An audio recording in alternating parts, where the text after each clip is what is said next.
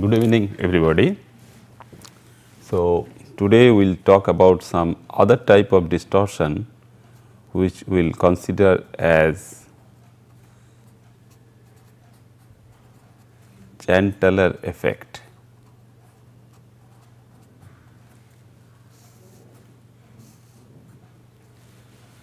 So, for the two types of distortions what we have seen so far,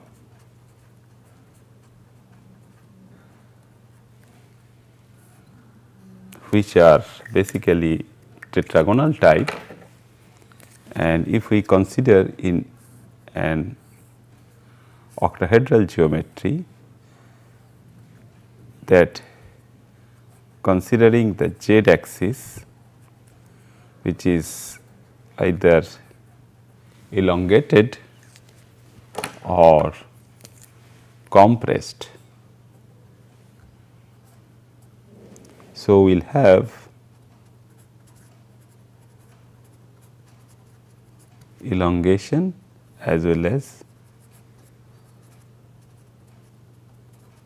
compression. So, in these two cases what we see that depending upon the amount of distortion in a particular direction, that means the z axis, if we have the elongation as well as the compression in another case, we will definitely get different electronic configurations. So, the electronic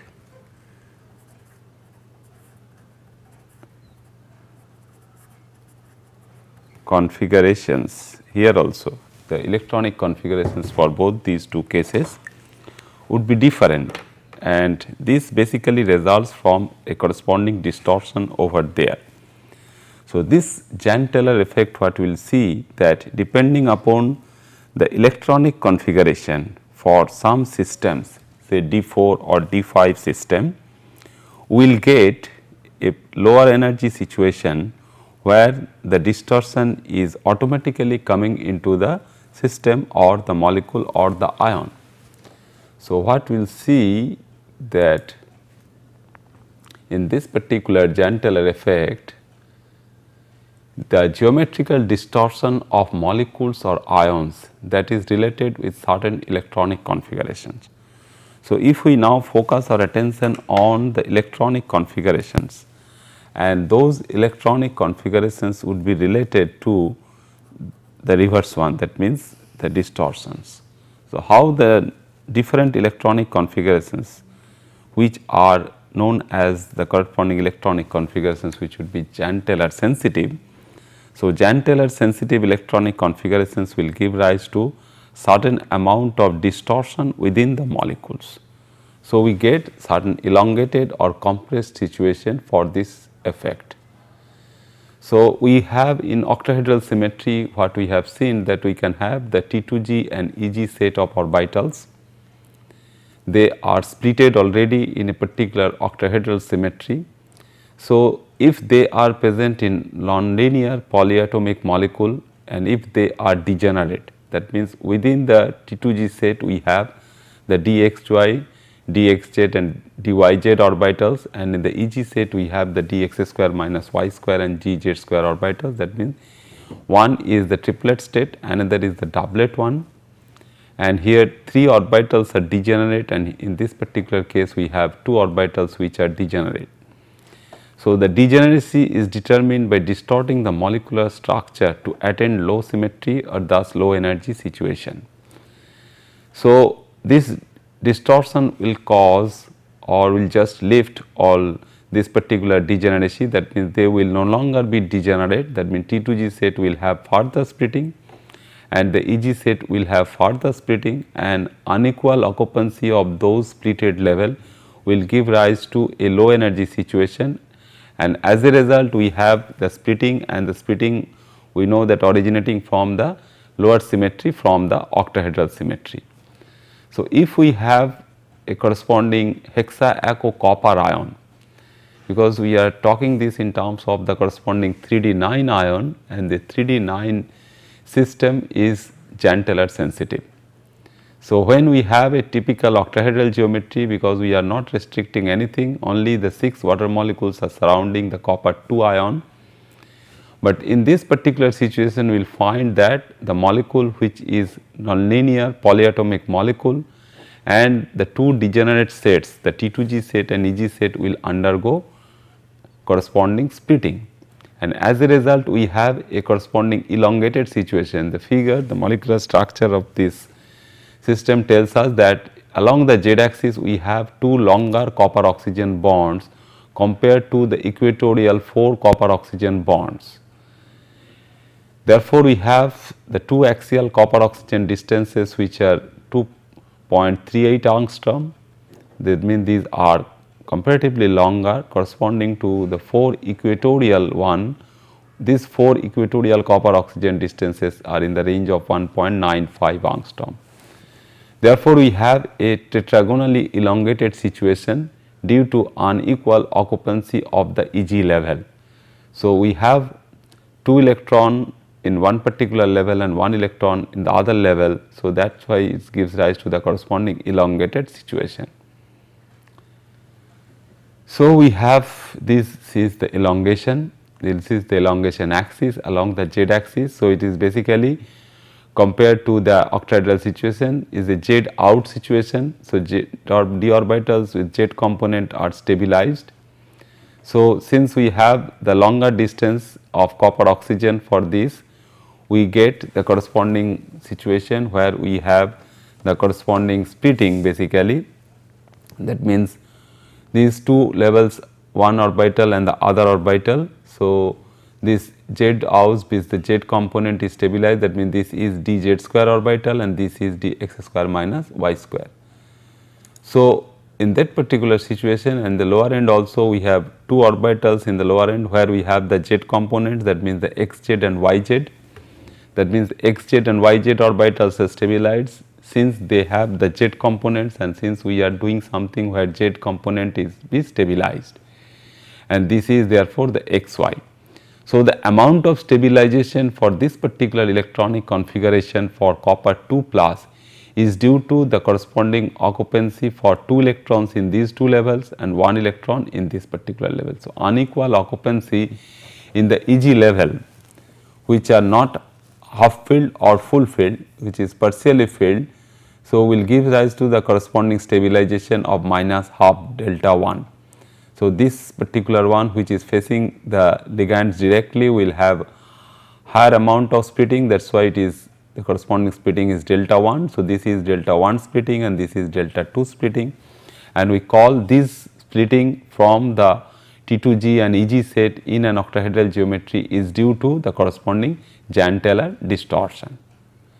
So, this distortion further gives rise to the other situation, that means where we have the tetragonally compressed situation where the z component are destabilized, which is very much similar to that what we have observed in case of the corresponding tetragonally elongated and tetragonally compressed situation. So, this is basically equivalent to the tetragonally compressed situation where these two orbitals, the z component would be destabilized. That means, this will be the dz square orbital and this is the dx square minus y square orbital. So, we can have when we have the 3d9 electronic configuration, what we see that we have the 4 levels, that means the T2G level which are filled, and after splitting also they all are filled, and in the EG set we can have two situations, that means whether it is 1 electron in the dz square level and 1 electron in the dx square minus y square level. So, these are the two situations where z component is stabilized, basically z is the lower energy. So, dx square minus y square is the higher energy. So, dx square minus y square one configuration would be for z out situation. So, this is for z out situation and this is for z in situation, and which is very much similar to that of the corresponding tetragonally elongated and tetragonally compressed octahedral distortions. So, this particular case also the occupancy in the z square level and the occupancy in the x square minus y square level further can also be clarified if we go for the corresponding spectroscopic technique. So, electron paramagnetic resonance is one such technique where we can measure the corresponding electronic paramagnetic resonance spectrum for the copper ion. So, in these two cases we can have two different types of spectrum for clear identification of the situation where the electronic configuration is dz square 1 or dx square minus y square 1. So, this is basically the corresponding one for the compressed situation, and for other situations where we can have K2CuF4, the tetrafluorocopper salt, potassium tetrafluorocuprate, which is potassium tetrafluorocuprate and sodium tetrafluorocuprate. So, interestingly within the crystal lattice basically these molecules are showing CuF4 and CuF4 situation, but due to the different types of crystal packing in this particular situation. So, this CuF4 and this CuF4 also interact with other fluorine atoms from the adjacent molecules, such that this copper center would be octahedral CuF6. So, 4 from the same molecule, that means the same copper environment, and 2 is basically 2 other fluorine atoms are being shared from the upper side and the lower side in the crystal lattice. So, this is basically the most compressed one where we have the potassium is in the crystal lattice also, which is Z in situation, and when we take the corresponding sodium salt, it is basically the Z out situation.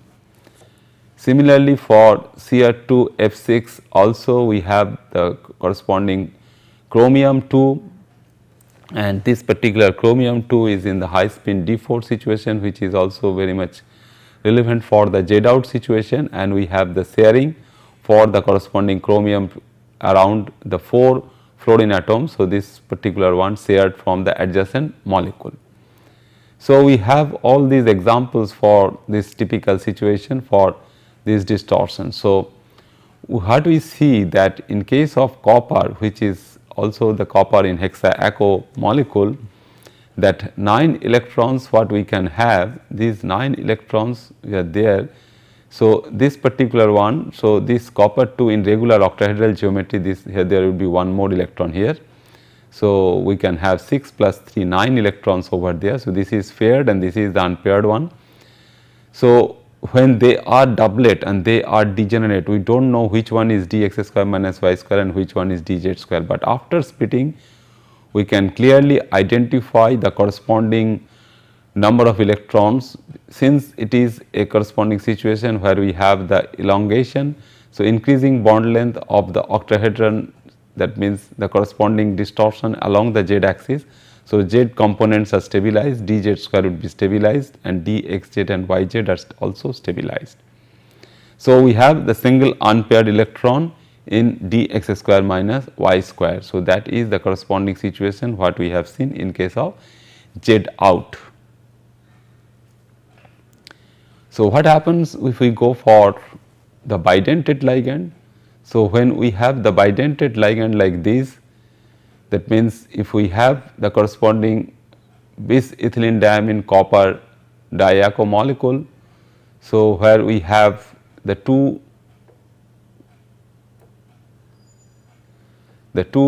corresponding water molecules are there, which are in elongated direction. So, long axial copper oxygen bonds what we have seen in case of hexa-aco molecule also.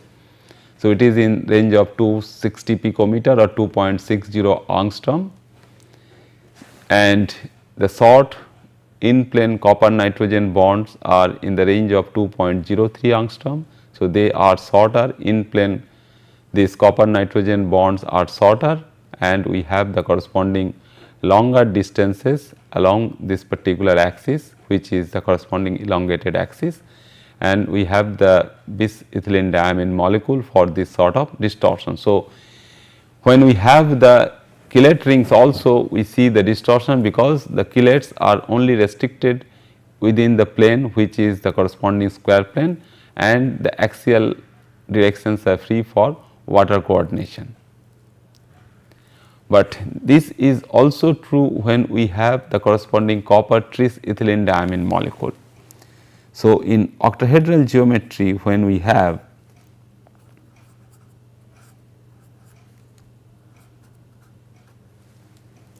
the tris ethylene diamine copper molecule,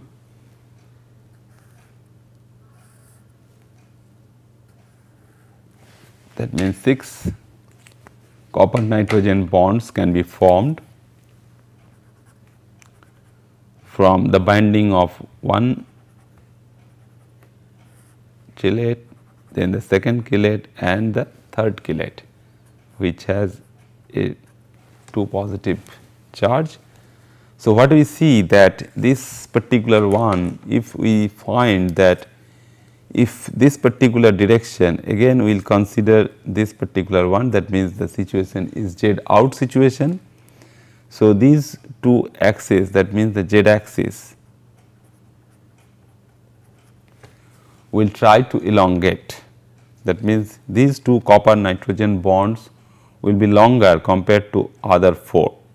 So, when this particular bond will try to be longer compared to this bond, that means within the chelate ring, this is the copper position. So, we can have this copper nitrogen bond is longer compared to this copper nitrogen. So, which can be nicely compared if we just go for the in plane short bonds for this bidentate ethylene diamine ligand, because here 2 copper nitrogen bonds are in the square plane.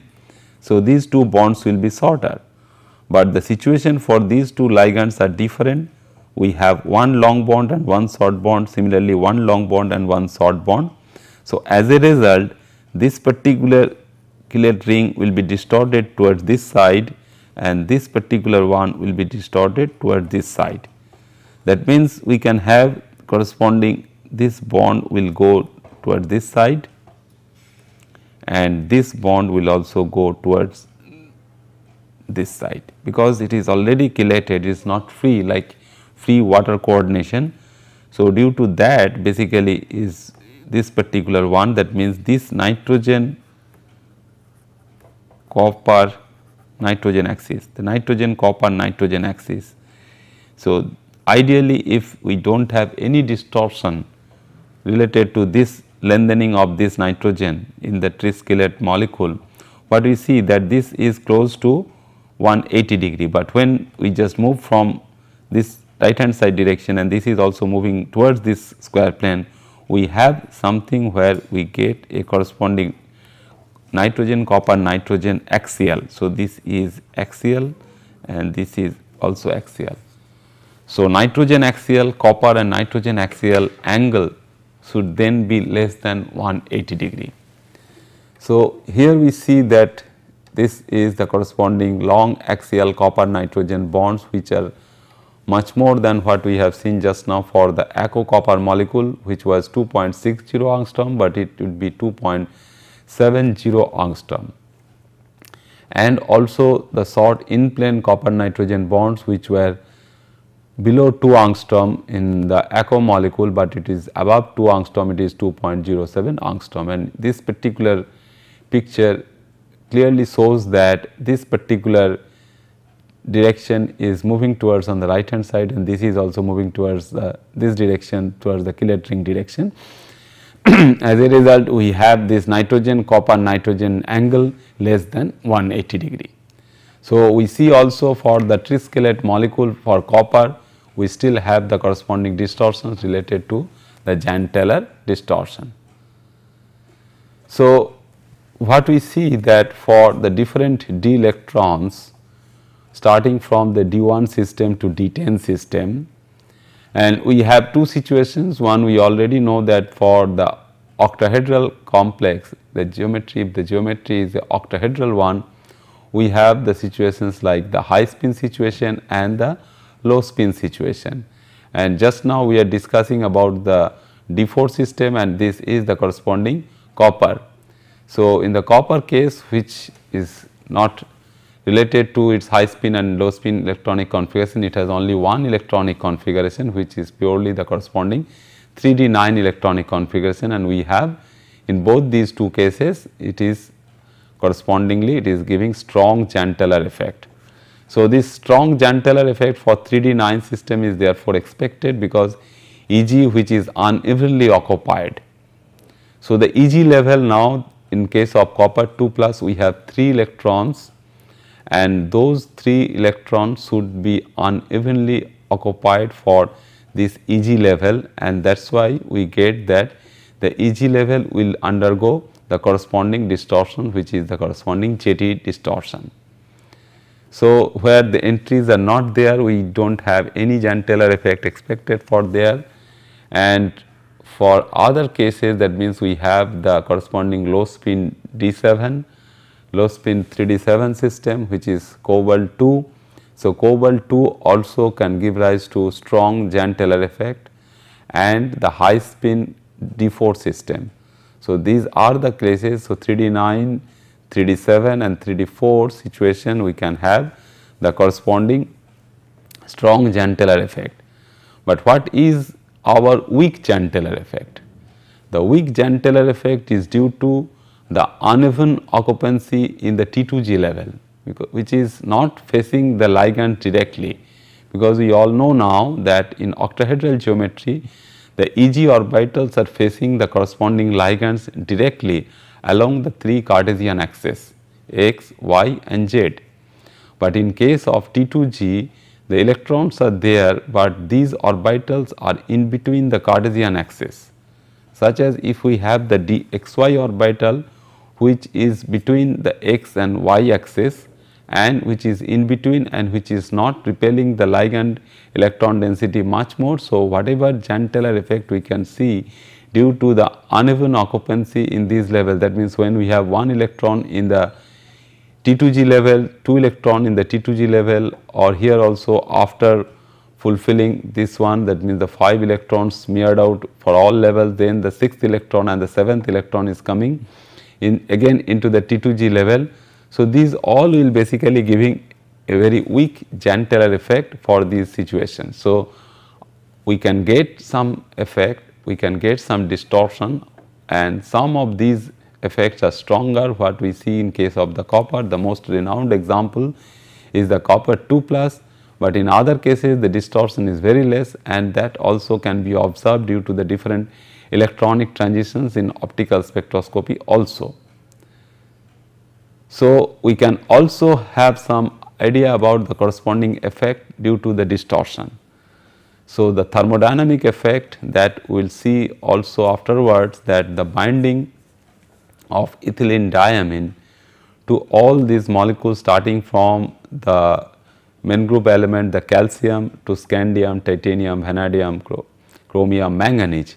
So, these are the things that where we can have the corresponding double humped curve we can get. So, these double humped curves are also very much useful for the corresponding metal oxygen bond in the solid state that we will discuss afterwards. Similarly, for the different aqua molecules we can have the corresponding hydration energy, and hydration energy also follow similar double humped curve, where we see that some amount of crystal field stabilization which is operating as we move from D1, D2, D3 to D4 situation, and there also as we move up to this particular D8 or D9 situation, there is a gain in the crystal field stabilization energy, and due to that gain we basically get some extra stabilization due to the corresponding gain through crystal field effect.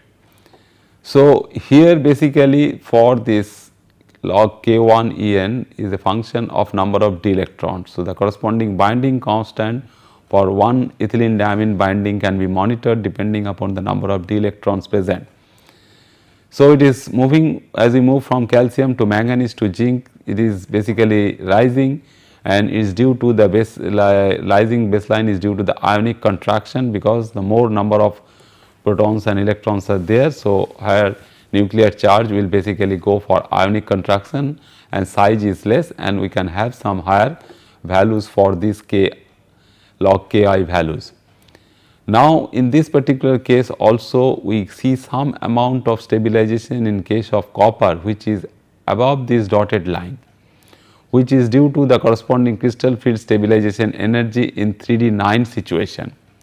So, there is a gain in energy for due to crystal field splitting, and that gain in corresponding energy for crystal field splitting is reflected, and our log K1 value can go from here the dotted line to up to this point. But experimentally what we get, experimentally this value is much more, it is close to 10, and this increase in these values from say 6 to 10 is due to the corresponding Jahn-Teller distortion. So, the stabilization what we get is experimentally that can be verified if we determine the corresponding log K1 value for the binding of ethylene diamine to the copper center is due to the corresponding extra stabilization for the Jahn-Teller distortion. So, we get this much amount of stabilization. So, the situation for copper 2 in 3D9 electronic configuration is that it is the most stable situation after distortion. Similarly, in case of 3D4 situation, what we also know that it has also stabilization due to Jahn-Teller effect, and that basically gives us some amount of stabilization, and we have a double hump curve therefore, where the peak is here for 3D4 and the second peak is at 3D9 due to copper 2. So, any kind of physical information what we get due to that Jahn-Teller stabilization is reflected from determining the log K1 values for ethylene diamine coordination or binding.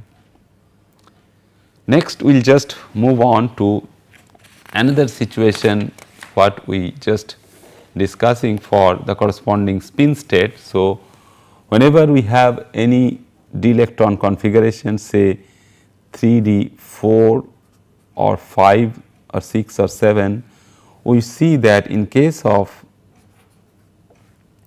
3D 5 we can have two electronic configurations in octahedral field. So, the field is octahedral. So, we have the corresponding high spin configuration and the low spin configuration. And in case of 3D 6 we have determined earlier that for 3D 6 the energy for the high spin situation and the corresponding energy for the low spin situations can be determined nicely if we know the corresponding amount of splitting. So, this have two different types of configurations. One is that corresponding T2G4 EG2, and in case of this low spin it is T2G6, and these two situations can very nicely be handled if we determine the corresponding values for the high spin and the low spin configuration. So, in this particular case it is 2/5 of delta O plus P, and in this case it is minus 12/5 of delta O plus 3P, because we have 3 electron pairing. So, in this particular situation if we just consider that 3D 6 we have a high spin configuration, and in high spin configuration we know that delta O is less than P or P is greater than delta O. Now, if we consider that P, since P is greater than delta, therefore, if we can consider the P is equal to delta plus x delta. So, if we put these values for these, what we find that in case of E high spin, the energy for this would be 2/5 delta plus x delta which will be equal to 3/5 delta plus x delta. Similarly, we also can put for energy for the low spin. So, it will be minus 12/5 delta plus 3 delta plus 3 x delta is equal to 3/5 delta plus 3 x delta. So, what we see now that both the two values can now be compared by looking at the corresponding delta x values. So, this low spin will have 3/5 delta plus 3 x delta, and the high spin has 3/5 delta plus x delta. So, this will have, therefore, we can consider it is as greater energy.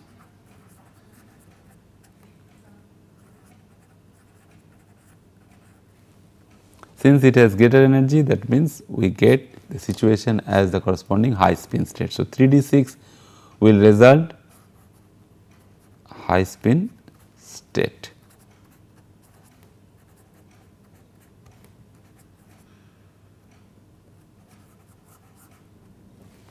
So, if the condition is that delta O is less than P, we have the corresponding high spin state definitely. So, now we will see that for situations like the corresponding configurations, it can be for 4D and 5D as well. For D4, D5, D6 and D7, if we see that there is always a balance between the corresponding crystal field energy and the pairing energy. So, if there is a critical crystal field, so at the critical crystal field, we find that delta is equal to P. That means, this is at somewhere where we can consider is at a crossover region. That means, we are moving from one direction to the other, such that if on the left hand side the low spin state is of low energy, on the right hand side it would be of higher energy. So, at this critical crystal field, we find that below this critical field and above this critical field, we have two situations, and these situations are considered in such a way that below the critical field we have, if we have the high spin state is of low energy, and above this critical crystal field the low spin state will have low energy. So, at this particular point we can have a crossover, and this particular crossover region can be found out where delta is close to P and which is in the range of thermal energy, that means kT.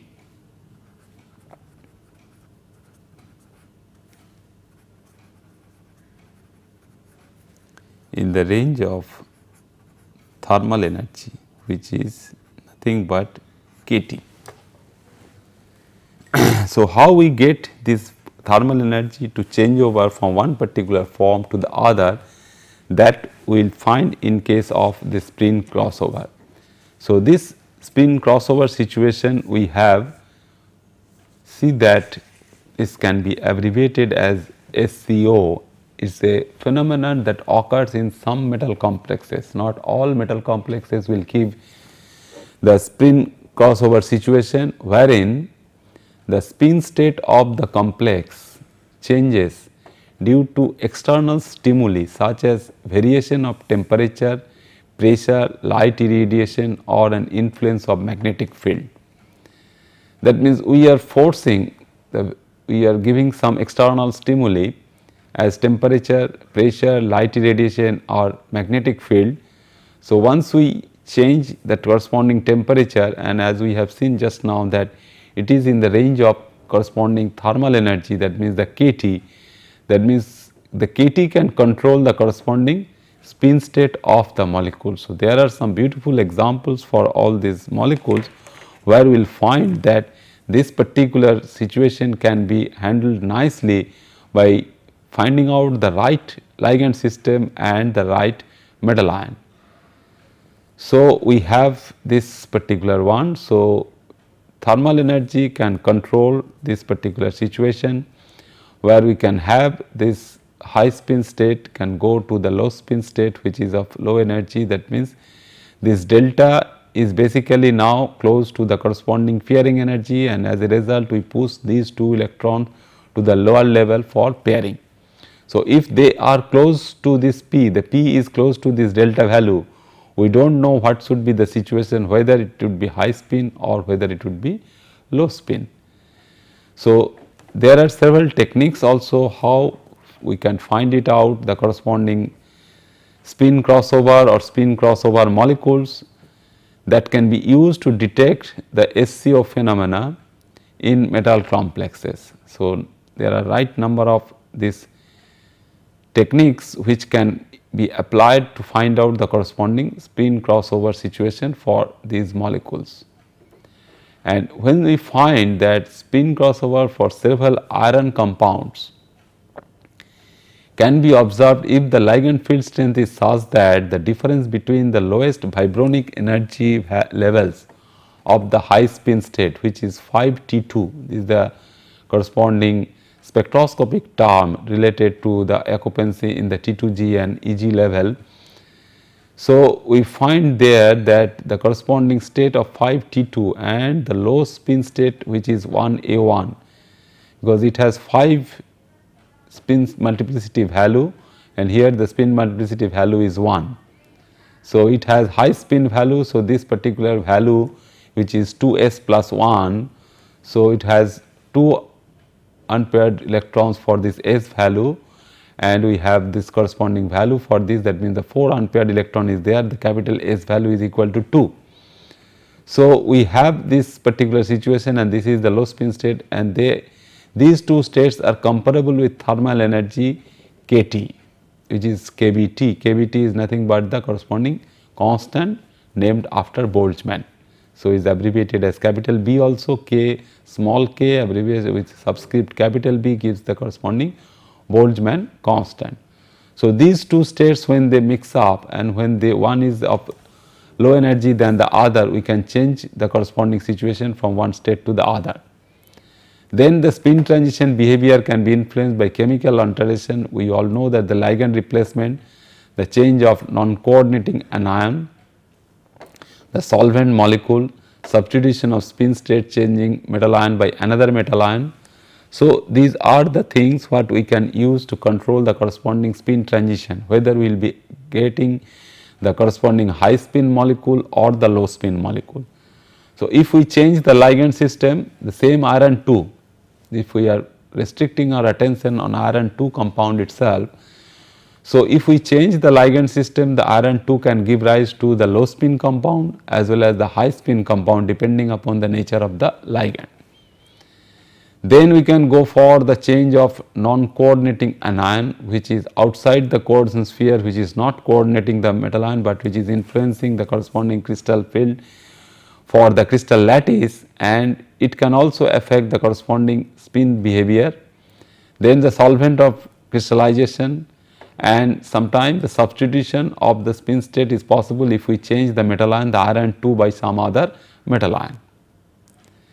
So, it can also be influenced by the physical perturbation what we have seen just now, that irradiation of light, application of pressure and magnetic field apart from temperature. So, apart from temperature, 3 other physical perturbation can be applied to see the spin state transition, which are the light, the pressure and the magnetic field. So, the situation what we can get for the spin crossover compounds, which is a iron 2 compound, which is a 3d6 electronic configuration. When it is low spin, where spin is equal to 0, which is a diamagnetic state, and when we move from there, that means these two are in equilibrium from temperature, pressure or the light. So, these are the things which can give rise to the corresponding transition. So, we get the high spin state, that means 2 of these paired electron can move to the upper state, where we get 4 unpaired electron. That is why we have the spin multiplicity 5 due to S value equal to 2. So, S value 2 give rise to the corresponding spin multiplicity equal to 5, and we can monitor these by changing the temperature from this. So, you just go from there to, then we move to the corresponding spin value, that means when it is diamagnetic, which is 0, and we can have the corresponding maximum paramagnetism which is close to 1, then it is going to this particular pathway and it is basically going for the paramagnetic situation. Then again if we cool down, it is taking a different pathway, it is not the same pathway. So, when we are moving from left to right, we are going to this pathway, the arrow shows the path, where we get the corresponding T half for the up spin, and when we are coming back, that means lowering down the temperature, we have another T half due to the down spin, which is a different temperature. So, the choice between the low and high spin configuration for these molecules, what we are just telling you, that is D4, D5, D6 and D7 metal ions, which have both the two situations, that means the high spin and the low spin, is not always unique, and a spin crossover sometimes occurs. That means, if we are not strictly getting a high spin D4 complex or a high spin D5 complex, we can get in same situation the low spin analogues. This may be initiated by change of pressure, temperature or light. A change of mu effective accompanies the spin crossover. So, what we are getting a diamagnetic situation to a paramagnetic situation, that means the corresponding magnetic moment will, when we will study the corresponding magnetic properties of coordination compounds, we will again come back to this particular aspect, that when we will measuring the mu effective value and there is a effect for the corresponding temperature, we should be very much careful whether we are going for a corresponding spin crossover compounds or something other thing, that means some anti-ferromagnetic interaction or ferromagnetic interaction are taking place between these two electrons occupying two different magnetic orbitals. So, if we have this particular situation for iron 2, so iron 2 compound is there, and some well known example for the dithiocarbamate what we discussed earlier for dialkylamine.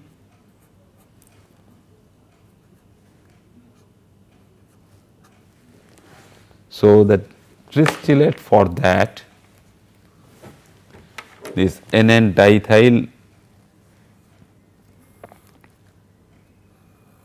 dithiocarbamate, and in this particular case we get this as iron 3 compound. So, these are mononegative. So, charge is balanced, which is a neutral compound, and we have now for the next one, the second one, the 3D5 situation. So, these R values can be the different types of these R groups depending upon the corresponding amine. So, when R is equal to pyrrole groups or pyrrolidoyl,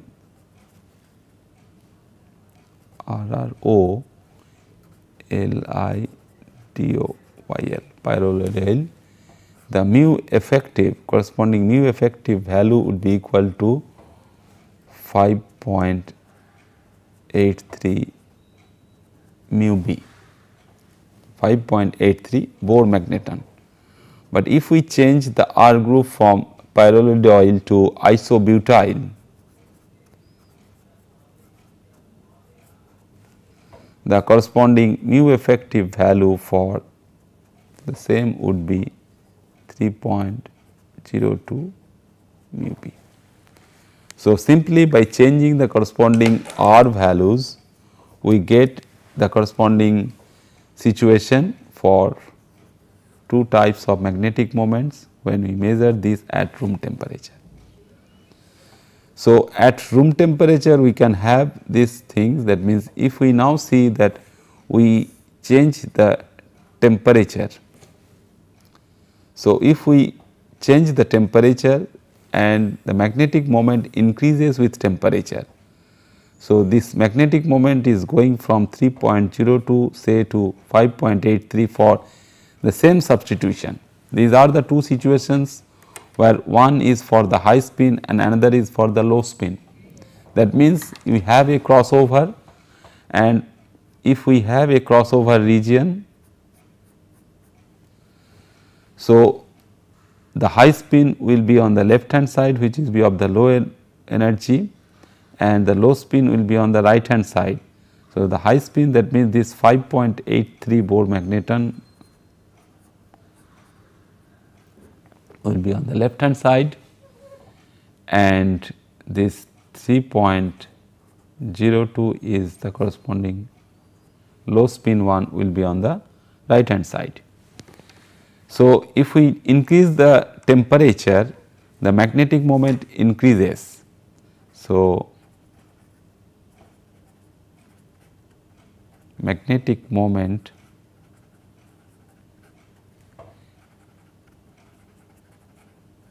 increases with temperature. That means, here we are, that means we are having the low spin state. So, ground state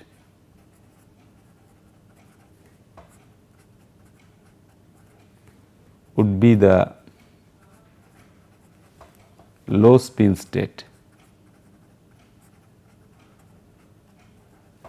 So, we have the corresponding ground state, which would be the low spin state. So, for this molecule, if we just simply plot the corresponding E values, that means the energy values E of the spin state. So, E of the low spin and E of the high spin.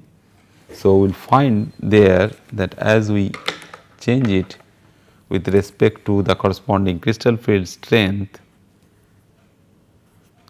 the CF strength,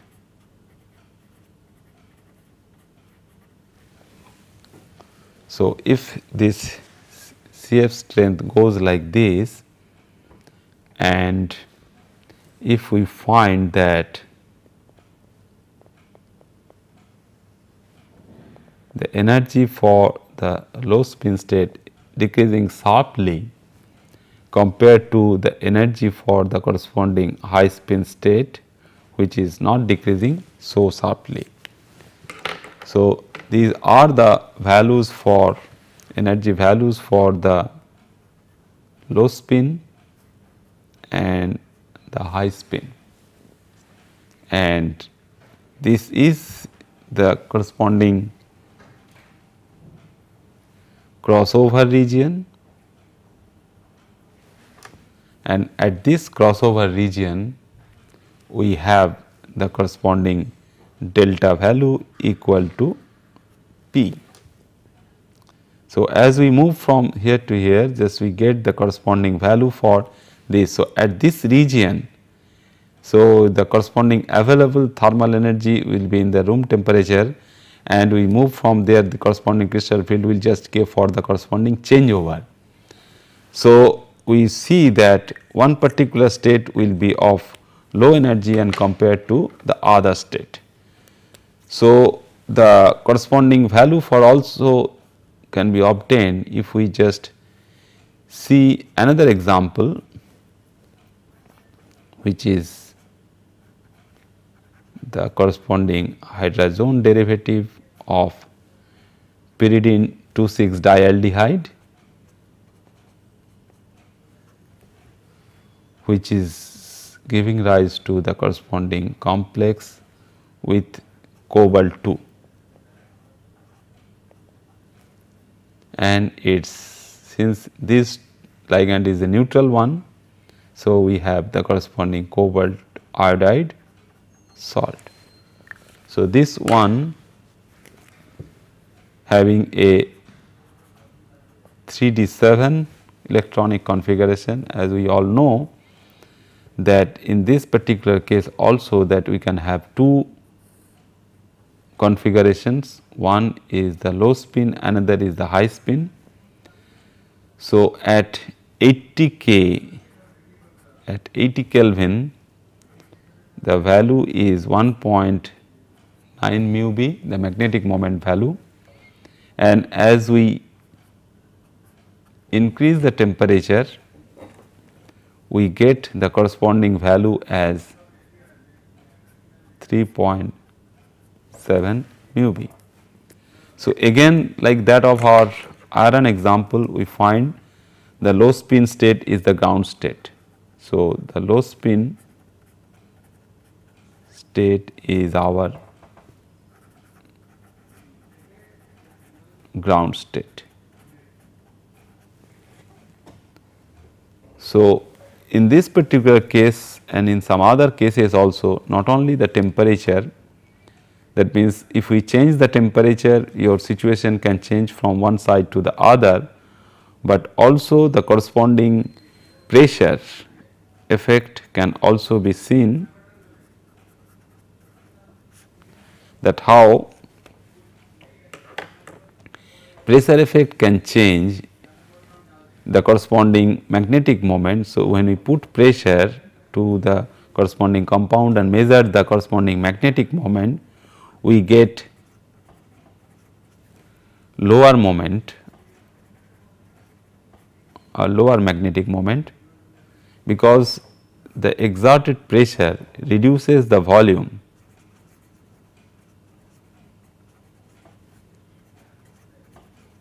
which can be our molar volume or the molecular volume, and as a result the Eg electrons what we can have, which are directly facing the ligands, which can move the Eg electrons which are present for the corresponding high spin configuration, can move to the T2G level,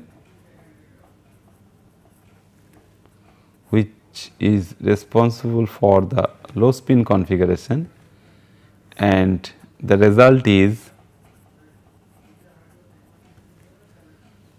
the corresponding low spin form. So, the exertion, that means when we exert pressure, there also we see that we will be able to get the corresponding low spin form from the high spin form. So, in this particular case, like the temperature, the situation is also close to the crossover region, and since the crossover region is susceptible for the change in the magnetic moment from one direction to the other, we get the corresponding spin change as well as the magnetic moment change due to the temperature as well as the pressure. So, one more example is there where we have the corresponding iron compound. This particular case we can have is a very complicated molecule though, but we have two thiocyanate coordination, and that thiocyanate coordination again give rise to the corresponding hysteresis type of loop. That means, as we change the temperature, your chi-m value, this we are measuring the corresponding chi-m value like the measurement of the magnetic moment at variable temperature. So, we just go like this, again on the right hand side we move to the high spin state, and then when come down we go through some other pathway. So, we find some hysteresis loop.